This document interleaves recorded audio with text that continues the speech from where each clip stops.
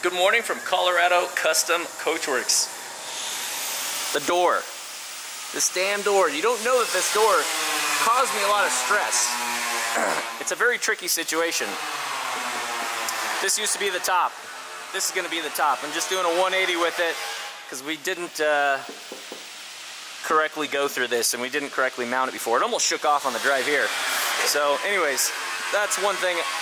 That's going to take me a couple days because I got to work on the roof too. So that's what I'm doing today. Let's go check in with Eric.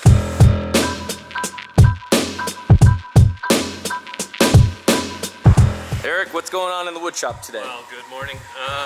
Good morning. Well, I have a little bit of a gap at my joint here. Okay. And so one of the little ways of besides just filling with material is they call it burnishing. Basically, you take a tool similar to that and essentially kind of work it in along the edge of the points. Oh yeah. And kind of like pushing it together. Yeah, huh? It essentially closes up those gaps. It works better with hardwoods like this because it pretty much stays where you put it, more or less. But it's a way to help to you know, to clean up a corner that might not be as pretty as you like. Yep. Awesome. And then, get what you want. All right, cool. And guys, I apologize for the noise. It is a shop. We're not the only ones working here. These guys are raising roofs over here and all kinds of cool stuff. By the way, if you guys need a roof raise, these guys are the top dogs. What else are you working on today? Countertop number 2? Yeah, countertop. Well, we'll also get the chessboard opened up and get that sanded smooth. Yep. It's kind of buried under the weight of our you know, instead of a heavy-duty press, we've just got the primitive press where we've got a couple different chunks of wood and some heavy weight on there just to keep it, to hold it all down. So cool. And if you guys didn't see the previous video, this is a inset chess table. I'm not even really all that great at chess, although I was in the middle school chess club. Definitely forgot everything I learned. But I'll be playing Rob Lavender out at the Jamie's Van Build over at RTR. So if anybody's up for a game, come on over.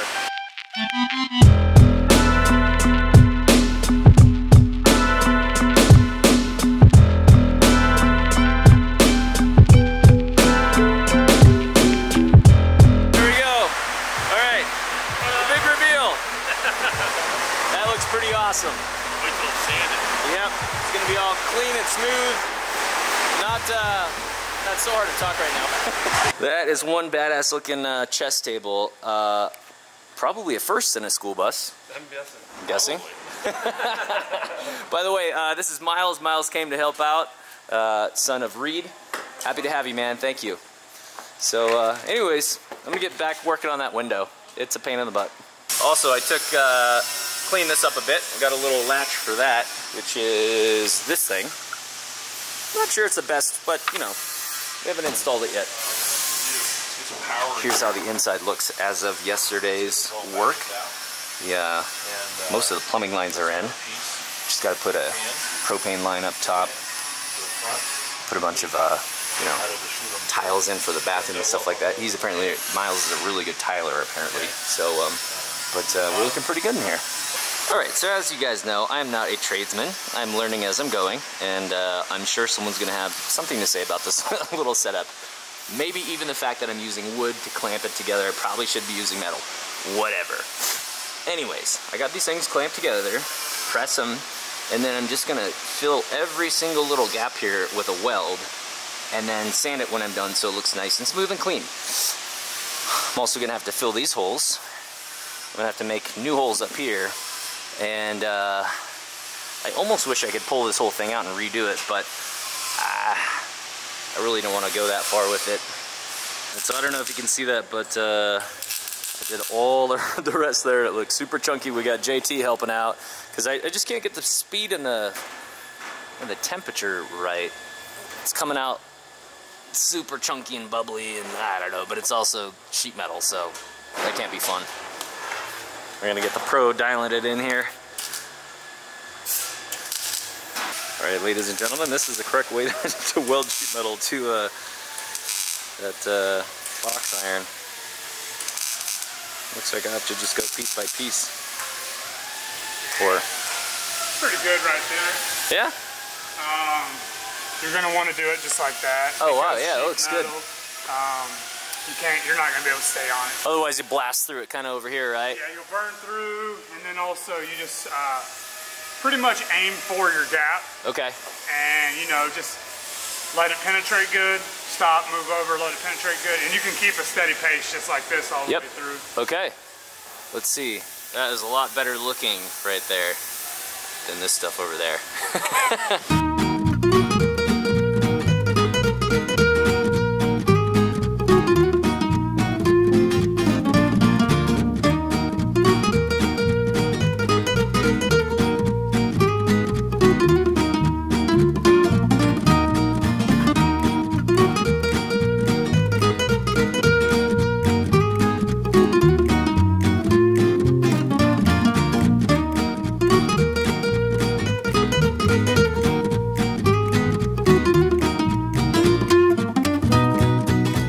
Check in and see what's going on in here. Miles, what's going on, man? He's creating a pan. Creating a pan? Come over here. That's a good thing your name isn't Peter, otherwise you could make Peter Pan. So basically what you do, you cover the seam first, and then you have these little funky like corner pieces. Yep. And you literally just put mastic all over it and puts it all together to where this thing will literally be a shower pan when it's all done. It's all set. Pretty awesome. So yeah, looks like we're pretty watertight. Those are the corner pieces Reed was talking about. Those are pre-made. They come in a little package. And yeah, moving right along here. Shooter Curdy. So while I was outside working on some of the metal work, looks like this part is done here too. We're gonna have to run a couple of wires through. Well, it pops right off these two screws. Yep. Pops Oh, right. that's it. It's just held in place by two screws? Awesome. So we were talking about this, and what we're going to do is have the two screws here, and then just finish nail this stuff in. So if I ever need to rip it off or fix it or access it, I can just take it off, put it back together. No big deal. You know, one of Uncle Dan's favorite sayings was, "Fail to plan, plan to fail." Unless your name is Reed and Jax. Right. Because we did fail to plan, but we are not planning on failing. We're planning on conquering. What we did was, we talked about this a couple times, but I forgot to remind Reed that we had to drill a hole through the floor, through the metal, and leave a hole in here for the drain to the composting toilet. So I just was under the bus. Reed threw me under the bus. Again. So basically we're going through a couple layers, right through that X mark right there, and then everything's gonna be fine, you know? But I know, Steampunk Steve, when you watch this, you're gonna have a good laugh and say, "Oh yes, sounds about right."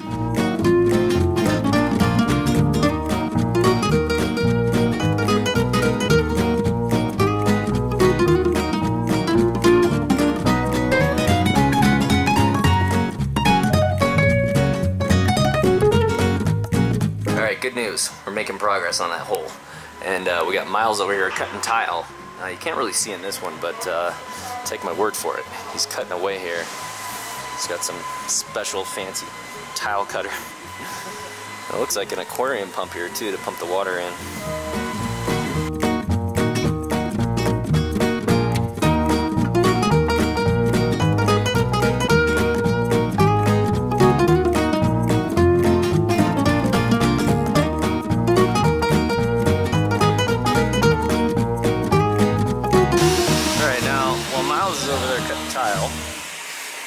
I'm going to be over here fixing up this edge. This used to be the top part. This is where those disastrous holes were. And so, yeah, I'm just welding on more material, making more of a flat edge, adding a bit of material, and then this will become the top. We missed the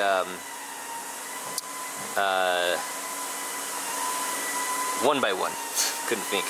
We missed the 1x1 iron, box iron, when we tried to go through here and thread it, and also the threads didn't work out. So I'll just go through. I found the midpoint here by peeling this up right on the side.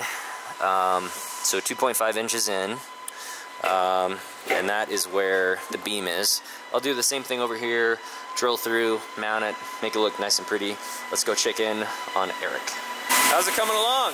Good. Yeah. Somebody got a new haircut too. Had a few hairs removed. Yeah. Uh-oh. So that adjusts the up, down. Oh my, that one's tough. You stuck in there? Here, let me give you a hand.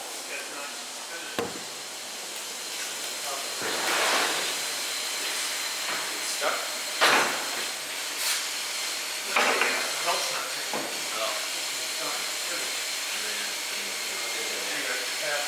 Yeah.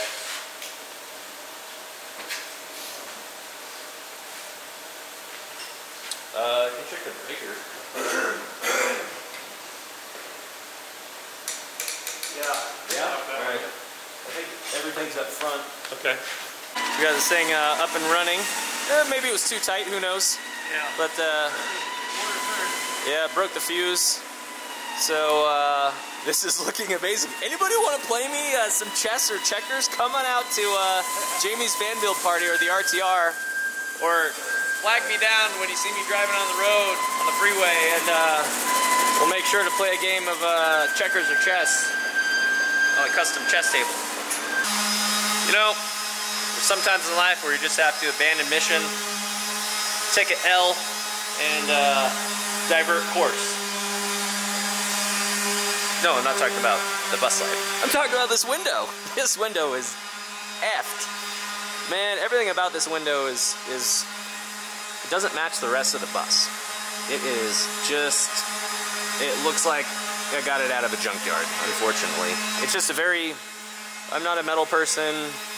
Even it would be hard for these guys to make it look good. Well, I don't know about hard, but you know, it would take a lot of work. It's beyond my expertise level, beyond my skill set. I did the best I could to make a nice line here, but that's not the issue. The issue is I filled these holes and I have this gigantic bump here and here. This one's not so bad, but the whole thing dips waves, you know, whatever. It's dented. It doesn't match my perfectly not dented bus. So I'm gonna take I was talking with JT over here at Colorado Custom Coachworks. He said he would, if it was him, he'd probably just put sheet metal over the thing and then cut out an RV window. I'm thinking that might be the best idea. And might only cost me a couple $100 for that. So, at least I can toss this thing out, start fresh. Wow, look at that floor! Dude, Miles, you're the man. Thanks for your help. Really appreciate it. Yep, awesome. Miles was just saying this is the nicest shower he's seen in a house bus. I would agree with him. This is pretty damn nice. Oh yeah, just wait till all the rest of the tiles go on. That's Yeah, it's gonna be great.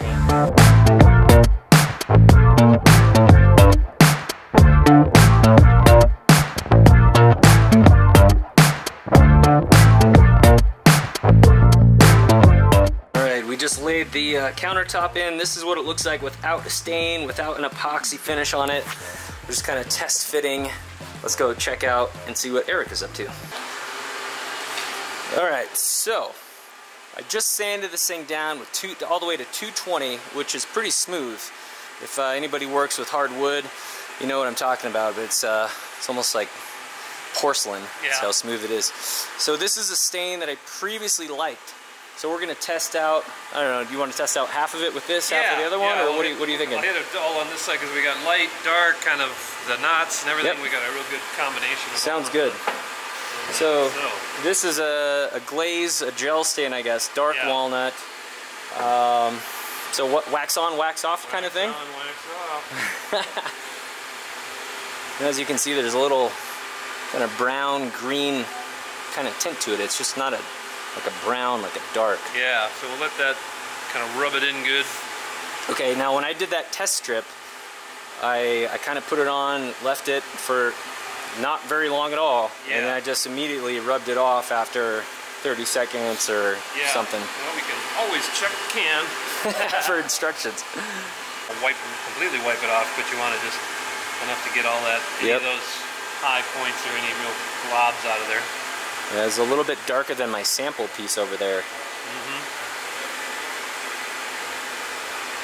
But yeah, what a difference. I mean, where the white becomes in there. Yeah, look at all the grain that dark gets that real brown, that real rich brown color. Huh.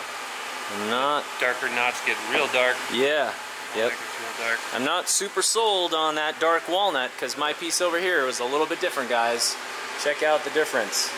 Now this is a little bit different of a piece. Yeah, mine was a lot lighter than that. Although this is still a little on the wet side, so that could change while it dries over the next couple days. I'm not sure. Maybe I think we should try this one.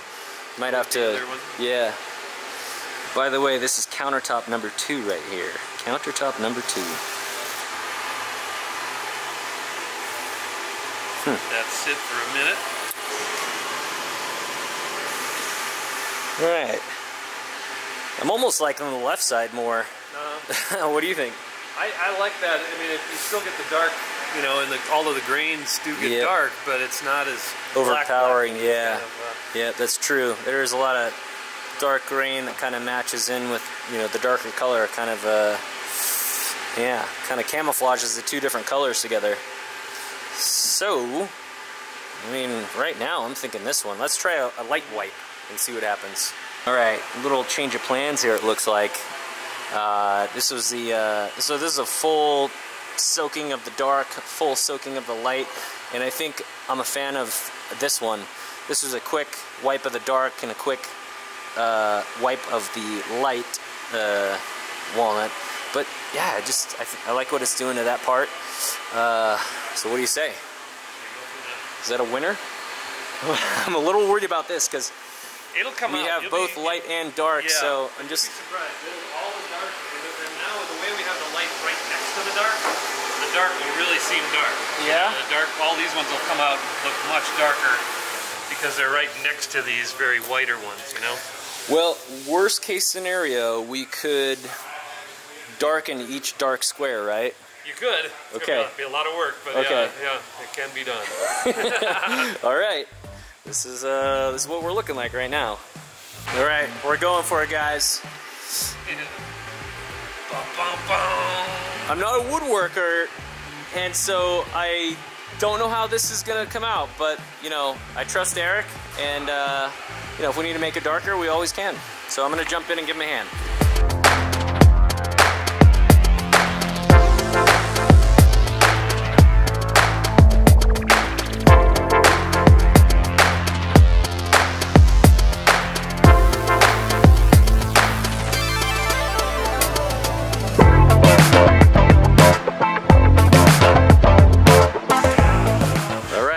This is what it looks like after we put the stain on, and wow is all I gotta say. This is gonna be a similar color pattern to the countertops. However, these are the dark pieces, so the countertop's gonna be a little bit on the lighter side with some of these other colors, but Eric, being the perfectionist that he is, fine detailed custom chess table maker, there's a couple lines from the belt sander, so I think he's gonna do a little sanding. Is that right? Yeah. We'll wait until it dries out good and then do another light sand just on the board itself. And gotcha. Yeah, he just wants everywhere else we're looking pretty good. He wants to make sure everything is just right, but I'd imagine when you're going against the grain, that's what happens though anyways, right? Yeah, you go across the grain lines. Yep, yeah, so a little bit there, a little there and there, but otherwise, phenomenal job. Wow, and what a unique one-of-a-kind piece here. So, yeah, like I said, anybody want to play some chess, come on over. You know where I live.